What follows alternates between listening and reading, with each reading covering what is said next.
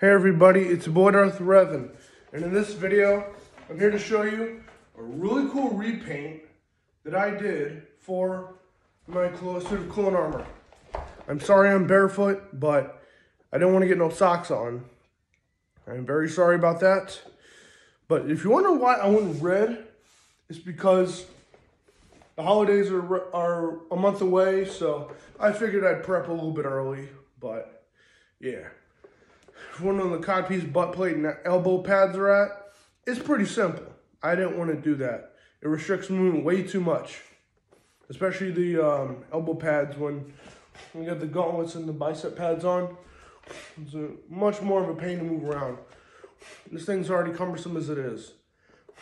I mean, I can run around just fine, but you know, my legs, I can move fine. I can bend them much better than I ever could in a suit like this.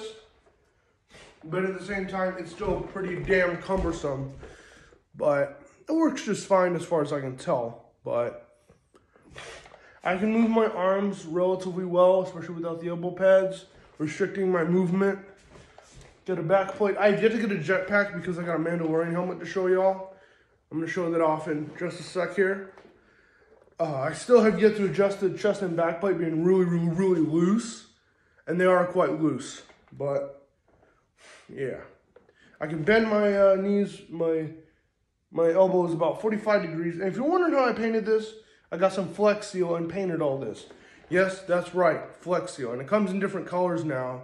It has for a while, but I got red because of the holidays being close at hand. But I got this Gar Saxon helmet from the Clone Wars era with horns on it. Granted, I don't have a visor in it just yet, but I do have one. I did make one, but I just have yet to reinstall it. So, you know, I'm gonna put it on. Look at that. You know, it's not, you know, the helmet looks really out of place. I still think it looks really badass. But there you go. That's all I really have to go over in this particular video.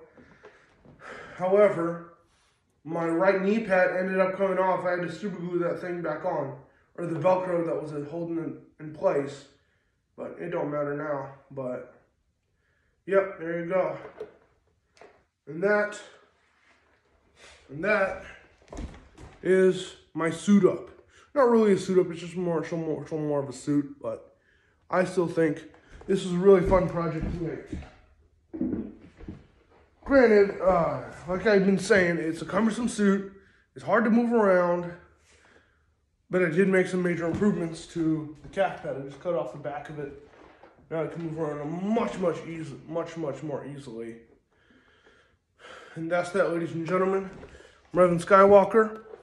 And that was my kind of holiday suit of armor or something like that. Anyway, see you next time. Bye.